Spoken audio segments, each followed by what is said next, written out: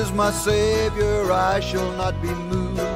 In his love and favor I shall not be moved. Just like a tree that's planted by the waters, I shall not be moved. I shall not be moved. I shall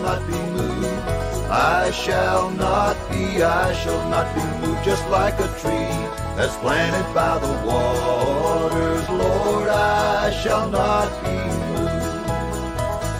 In my Christ abiding, I shall not be moved.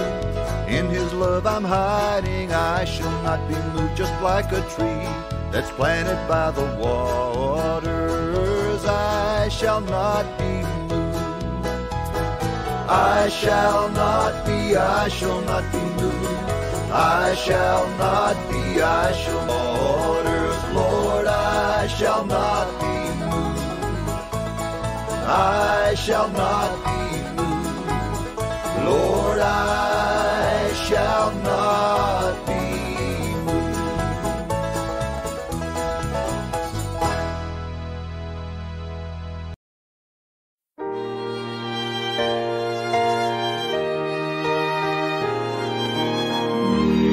Nearer, my God, to thee, nearer to thee, e'en though it be a cross that raiseth me, still all my song shall be nearer, my God, to thee, nearer, my God, to thee, nearer to thee.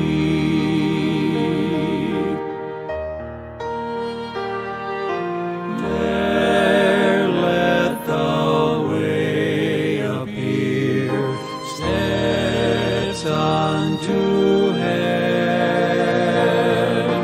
All that thou sendest me in mercy give.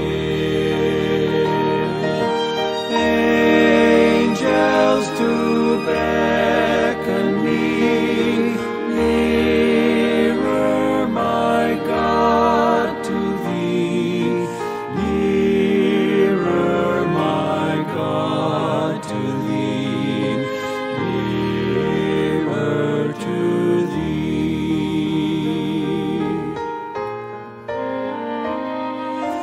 Then with my waking thoughts, bright with thy praise,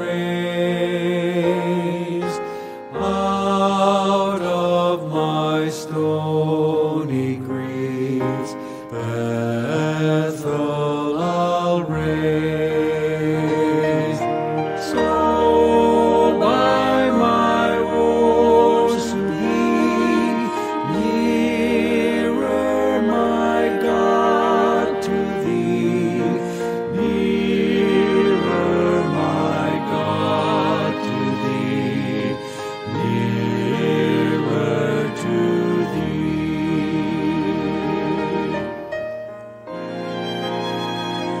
Or if on joyful wing, cleaving the sky, sun, moon, and stars forgot, upward I'll fly. Still all my song shall be nearer, my God, to thee, nearer, my God, to thee, nearer to thee.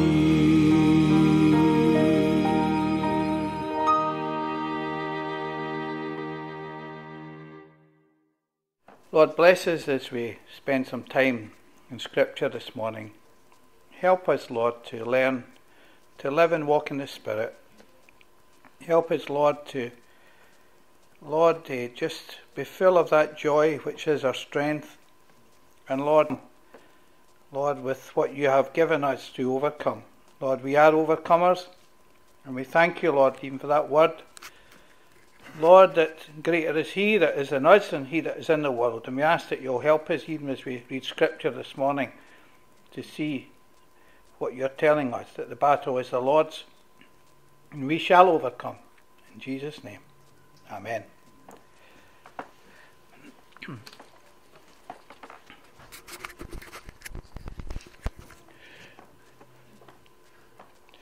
Now, we are looking through the Old Testament, and we are looking for Jesus in the Old Testament. And thank God it's very easy to find him. He is everywhere.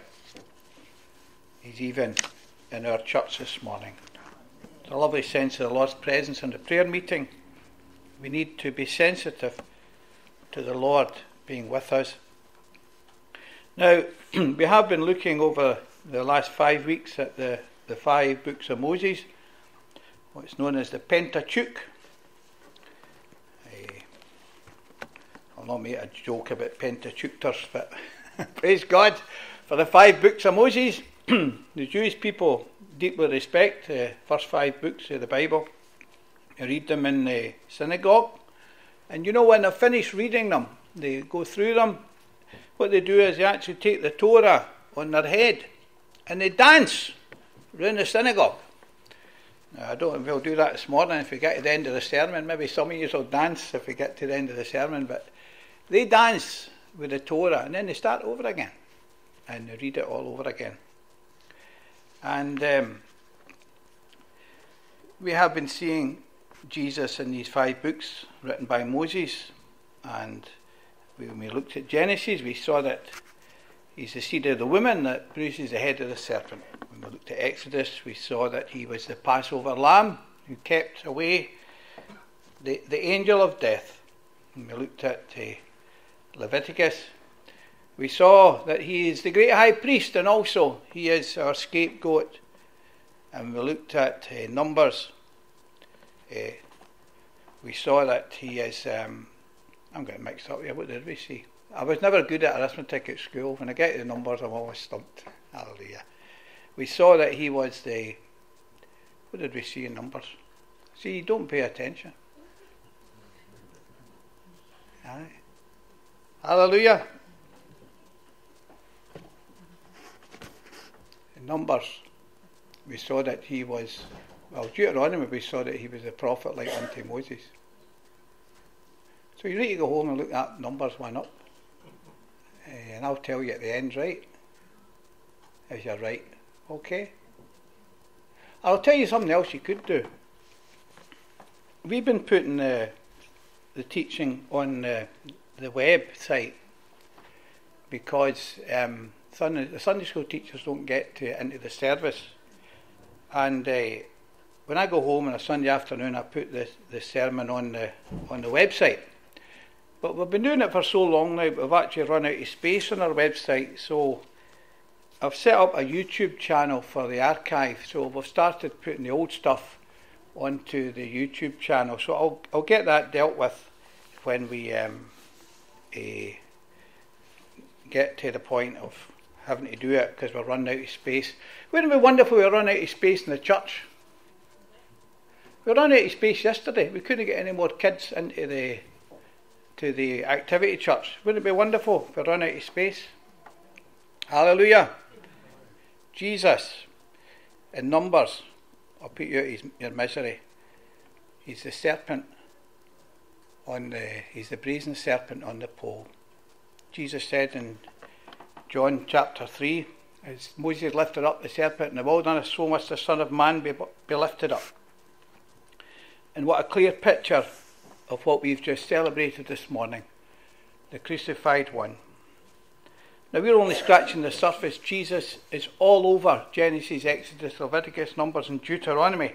Why is he all over them? Because that man that wrote these books was a prophet. People talk about prophets as if they fall off of trees. We're getting all sorts of religions springing up and they've all got their prophets.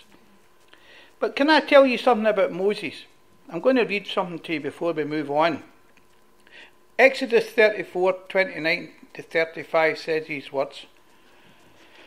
When Moses came down from Mount Sinai with the 2 tablets of the covenant law in his hands, he was not aware that his face was radiant because he had spoken with the Lord.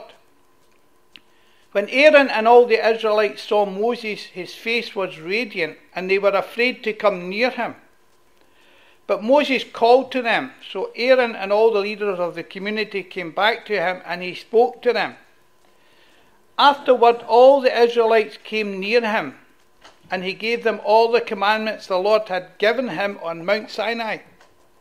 When Moses finished speaking to them, he put a veil over his face.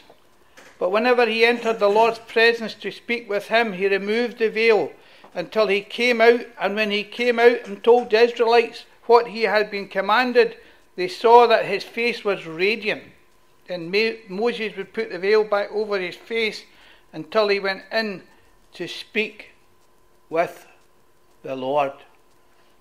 Moses was an exceptional person in the timetable of God's salvation. King James Version says that he wist not that his face shone. Isn't that wonderful? I always find that very quaint. He wist not that his face shone. Isn't it wonderful when people are so filled with God, it just shines right out of them? Now, he spoke with God face to face. That is why what we have in the first 5 books of Moses is so phenomenally accurate. Because he had an interview with God. An interview with God, and he wrote them down. And you know, the time he came down the mountain, the people were pretty sick. And you know, when some people are pretty sick in here, they go to the medicine cabinet and get a couple of tablets, don't they? Well, God gave them a couple of tablets, and he gave them the Decalogue. He gave them the law of God. And it stood the test of time. It's only now that we're beginning to think we don't need it. And we've moved away from the foundations of what God has given us as a nation. Because our society was based on the 10 Commandments. And it worked. Because it came from an interview with God. And his face was radiant. And when Moses was writing the 5 books of Moses, God already had the plan of salvation built into that book, into these books. Hallelujah! So we're now leaving behind the Pentateuch. We're no longer Pentateuchers. And we're moving into the book of Joshua. And what Caleb said there is quite timely. Because we're talking about moving into the promised land. Sometimes we've been round the mountain long enough. And some Christians are like that. They go round in circles. And sometimes we need to break free. We need to come out of our orbit and make a landing. Hallelujah! Praise God. So we're in the book of Joshua. Let me read to you this first, just to get the context. After the death of Moses, the servant of the Lord said to Joshua, son of Nun, Moses' aide, Moses, my servant, is dead. Now then, you and all these people get ready to cross the Jordan River to the land that I am going to give to them, to the Israelites. And you move on, it says, as I was with Moses, so I will be with you. I will never leave you nor forsake you. I'm down at verse 6 now, if you're following me. Be strong and courageous, because you will lead these people to inherit the land. And I swore to their ancestors to give them. Be strong and very courageous. Be careful to obey all the law my servant Moses gave you.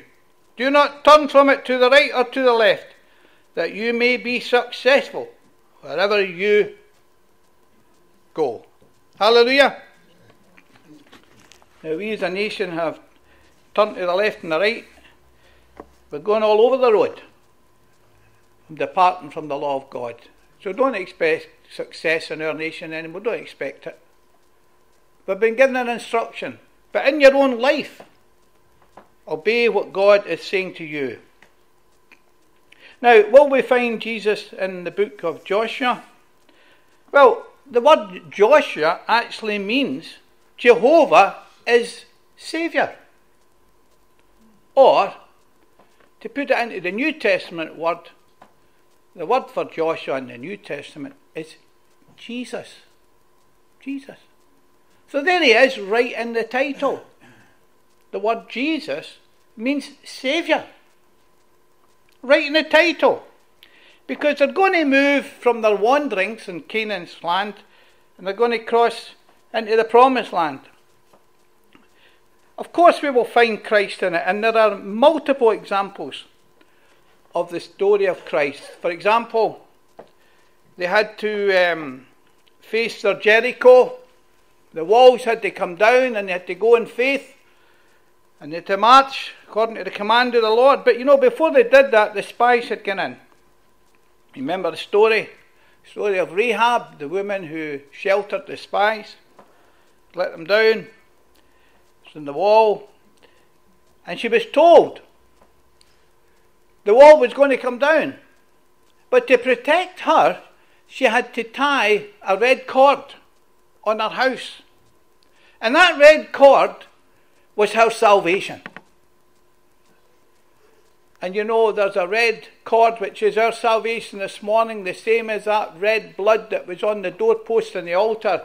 It's the blood of the Lamb that keeps us safe when judgment comes, as judgment will. For God is a just God. He gives judgment.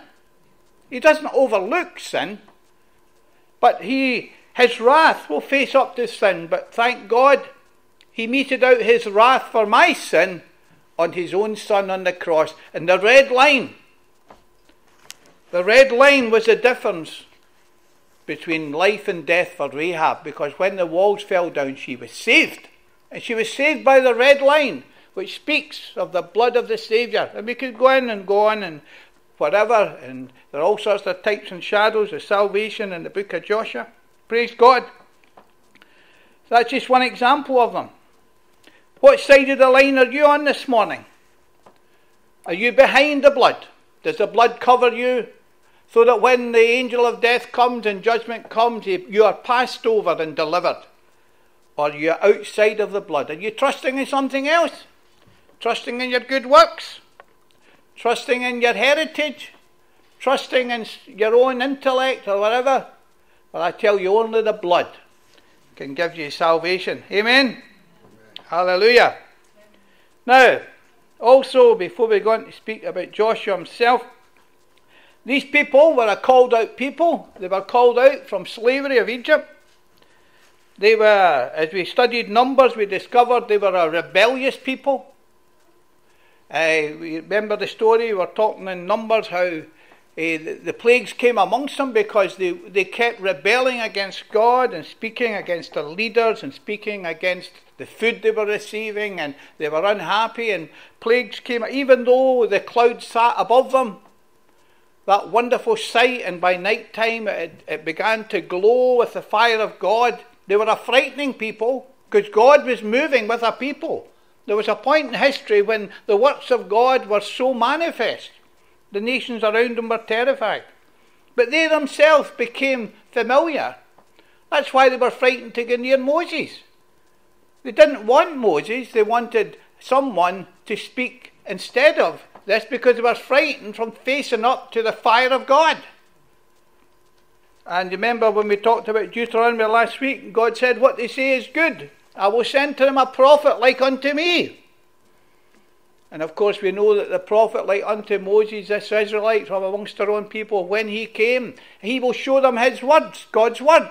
He will only teach what he has been given to teach. And if the people do not listen, they will be accountable to God. And this was Jesus Christ. Jesus, he himself said, I only speak that which I have been given of the Father. And listen, Christian, you be very careful when you're witnessing. Be very careful, by the way. Be sensitive to what you're doing. You're talking to a lost soul about their eternal destiny. It's not time to talk about your pet theories or what interests you. When somebody is drowning, You don't talk about the lifeboat, how beautiful it is inside, how much the rations are and how well it's painted. You get them into the lifeboat by offering them the route to salvation, which is Jesus Christ. Remember, be sensitive to other souls. And if you've lost that, if you've become totally, you don't have a burden for souls anymore, you just talk to them and maybe look at them and judge them. Get on your knees and say, God, forgive me. Give me a heart that loves people and cares for people and is sensitive to the fact that these people are lost unless they get in the lifeboat. Amen? Now I speak to myself. It's so easy to get familiar. And these people had got familiar. And God judged them. And of course we know in Deuteronomy what happened, that the snakes came amongst them as well. There was another time where Aaron was sent out with coals from off the altar to bring salvation to the people. And this time they had to look and live. Look at the serpent, which represented the sins, which had the serpent represented sin itself. And when they looked, faith was in action and they were healed of the venom of the serpent. So here we have the gospel. And so we have this other story that these people are now ready. They weren't allowed to go to the promised land. It was only their descendants that were allowed. Even Moses was not allowed to cross the Jordan. And when we see the journey to the promised land, we have two separations. Number one, we read about them going through the Red Sea when they left Egypt.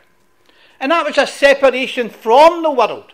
They were becoming out from the world and were becoming, if you like, the church. The church is the called out one. We're becoming a holy people who were separate to God. They were called out into the wilderness. Romans 6 verse 7 says, "For we know that our old self was crucified with him, so that the body ruled by sin might be done away with, that we should no longer be slaves to sin. Because anyone who has died has been set free from sin." That's why we practice baptism. Dead to self. And we rise to Christ. Hallelujah. They were slaves to Egypt. We were slaves to sin. And when they passed through the Red Sea, what happened? They were separated from the slavery. It was something of the past, and they wandered in the promised land. They were on the pilgrim journey, just like we are. We've not arrived. But you see, when it came to the point where they were going to inherit the promised land after going round the mountain, we read in Ephesians 2 verse 4, "But because of his great love for us, God, who is rich in mercy, made us alive with Christ, even when we were dead in transgressions. It is by grace you have been saved. And God raised us up with Christ and sealed us with him in the heavenly realms in Christ Jesus." So we're raised up into a new life, and we're actually, when these people, they're going to cross through Jordan now, they're going to inherit the land, and Joshua's going to lead them, and he's been told to be courageous. Moses is dead. We're moving on. Don't dwell in the past. Moses is gone. Some of us would love to dwell in the past. Moses is dead. We've got to inherit the land. And so what happens? The Jordan River typifies we're separated to something. You see? When they went through the Red Sea, they were separated from something, cut away from something. Now we're separated into something, into the promises of God. And we will come out of the baptismal tank. If you've never been baptized, get baptized if you've trusted the Saviour. It's a public confession of an inward experience of salvation. Hallelujah. It's about time we had a baptismal service. Anybody will pray about that. Hallelujah. So God delivers them out of Egypt, and he brings them to the promised land. Canaan does not represent heaven. We've still to enter into our rest. Hallelujah. Ephesians 1 and 3, "Blessed be the God and Father of our Lord Jesus Christ, who has blessed us with all spiritual blessings in heavenly places in Christ." There's far more in store for us than simply being saved from the penalty of sin. A lot of people think being a Christian is you get saved, you're not going to hell anymore, and then you live your life the way you live your life. No, there's a lot more to it. You're saved to something, not just saved from something. Hallelujah. And Jordan symbolises death to self. Hallelujah. And alive to Christ. Hebrews 4 verse 8 to 10 said, there remains then a Sabbath rest for the people of God. For anyone who enters God's rest also rests from their works, just as God did from his. Let us therefore make every effort to enter that rest, so that no one will perish by following the examples of disobedience. And we've got lots of examples on what the children who were rescued from slavery did. We see a bad example. We have to follow the good example. Hallelujah. So let's move on in our study and look at Joshua himself. Joshua chapter 5. Now let me just go back a wee bit here to verse 10. It's not on the screen, but I want to just make a point here. It's occurred to me. On the evening of the 14th day of the month, while camped at Gilgal in the plains of Jericho, the Israelites celebrated the Passover. Hallelujah! Amen. They were remembering the blood. Glory to God. The day after the Passover, that very day, they ate some of the produce of the land, unleavened bread and roasted grain. The manna stopped the day that they ate this food from the land. There was no longer any manna for the Israelites. But that year they ate the produce of Canaan. The divine provision and sustaining power which we have while we are on this walk with God was no longer required. Hallelujah! We are going to pass through into another dominion where we will be in the promised land. Thank God for every sustaining thing that God gives us in this life. But there'll come a time when it is no longer required. The manna stopped. Now, while Joshua's surveying the situation, something happened. Let's read what it says here. When Joshua was near Jericho, verse 13, he looked up and he saw a man standing in front of him with a drawn sword in his hand. Joshua went to him and asked, "Are you for us or for our enemies?" "Neither," he replied. "But as commander of the army of the Lord, I have now come."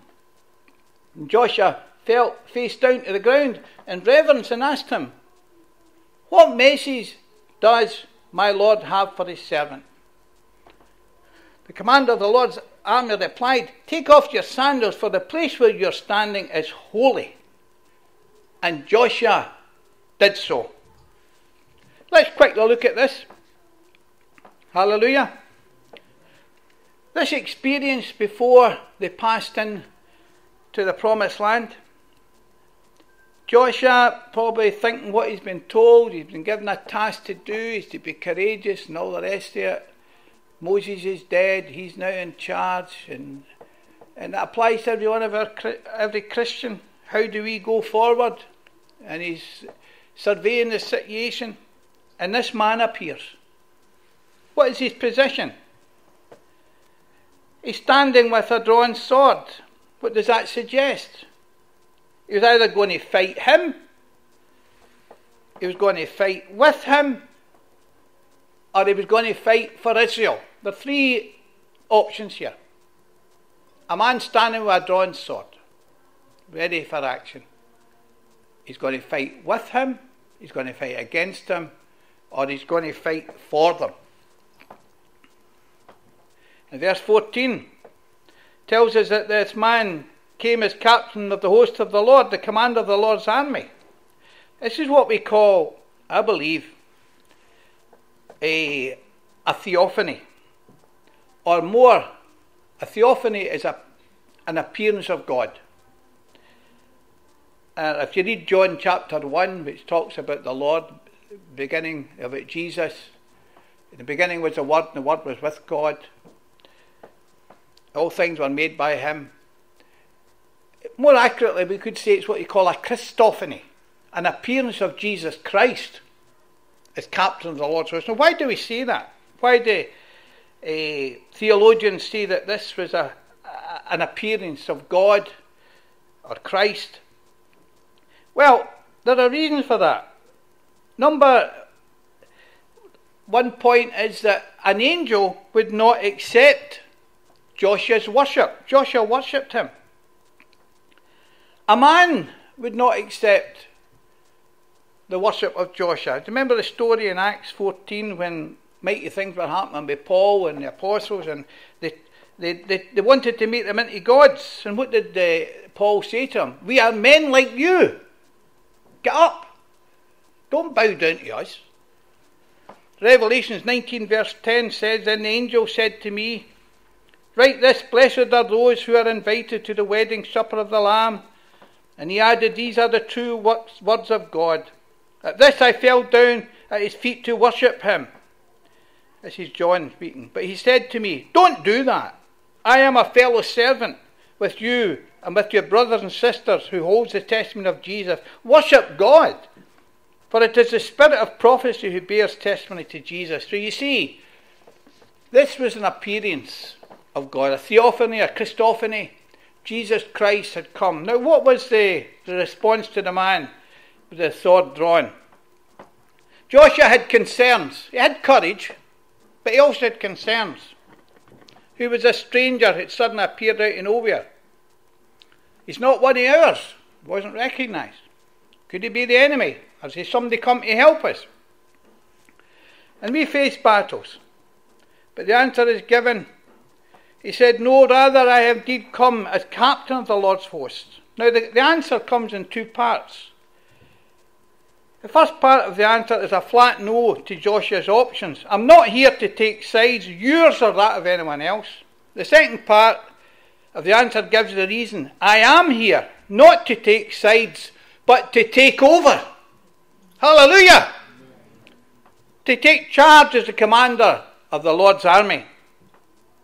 The Lord was there with the armies of heaven to secure Jericho. Hallelujah! And there are several principles here that we can maybe talk about next week because we've run out of time. But listen, is God saying to you, you know, sometimes we in the Pentecostal church think we are the people. God's on our side. They used to sing a song, was it Bob Dylan or Donovan or somebody, if God's on our side, we'll win the next war. Listen, it's not a point that God is for us.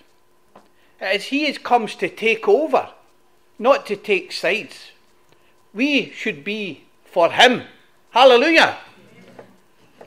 So we're going to talk about this and we'll maybe carry on with it next week because there's so much in it. There's a lot of principles in it and a lot of teaching in it about how to win battles for the Lord. And we've been hearing from Caleb this morning.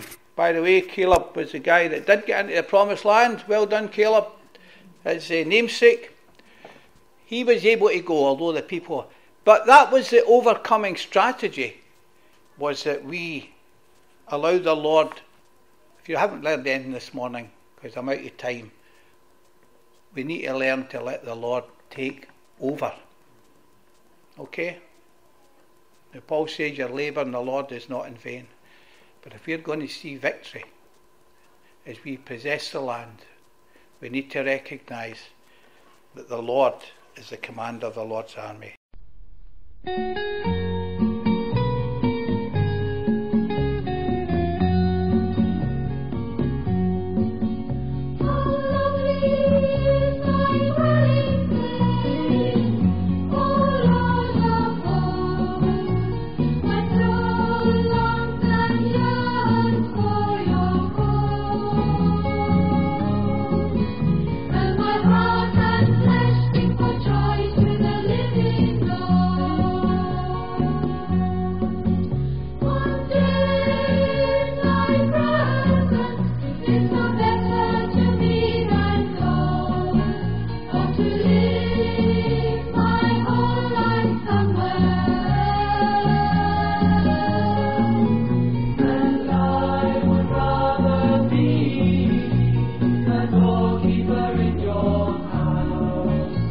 Today